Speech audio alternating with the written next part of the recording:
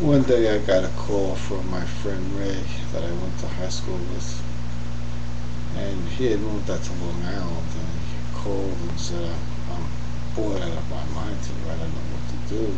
There's really nothing out here. So he asked me and my friend, our other friend from school, if we might go out there, spend the week with him, because it was summertime now.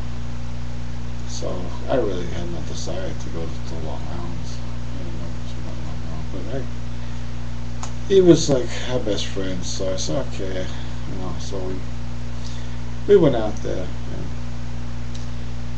and there really was just nothing to do out there. I mean, in the suburbs, everybody just goes to a mall. And, I mean, I only went shopping when I really had to. I never enjoyed shopping growing up in Brooklyn. I mean, I would go in once in a while to buy a shirt or a pair of jeans or whatever, but I never really wanted to be in a shopping area. So, you come from the city, you don't really want to be anywhere with the shopping.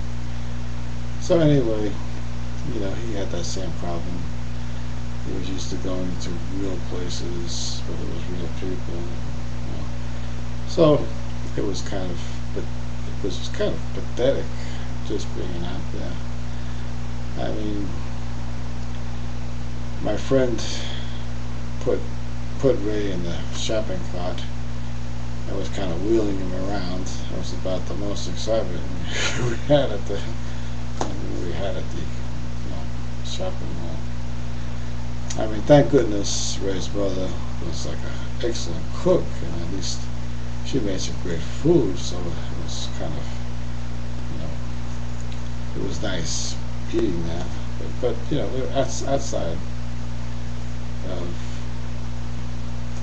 of enjoying Ray's mother's great cooking, there was just really nothing to do out there.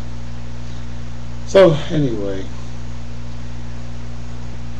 what was odd was that I noticed every time my friend Ray heard ice cream bells from the ice cream truck, he would run out and he would insist on buying the ice cream for me and my other friend.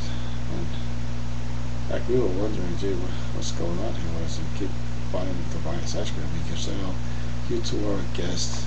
Just sit, I want you to sit. I'll get the ice cream.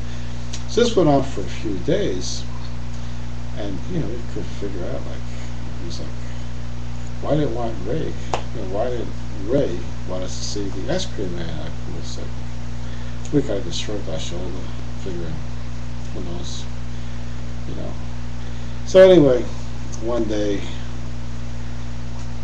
we all heard the ice cream bells, and Ray was on the telephone, so he couldn't get the ice cream. So I said to my other friend, I said, Ray's been buying ice cream all week. Let me go out and treat for the ice cream. I was feeling bad, like the guy was treating me every day to ice cream. So I went out to get the ice cream, just thinking, we just see ice cream bars, maybe some guy selling ice cream from the truck, and I was wondering what flavor I wanted to get. So anyway, to my surprise, there wasn't an ice cream guy out there, but it was a very buxom blonde Bombshell wearing a tight white t-shirt, and she was completely braless. I was like, aha. But that's why he doesn't want me and my friend to see the ice cream present. So I just laughed.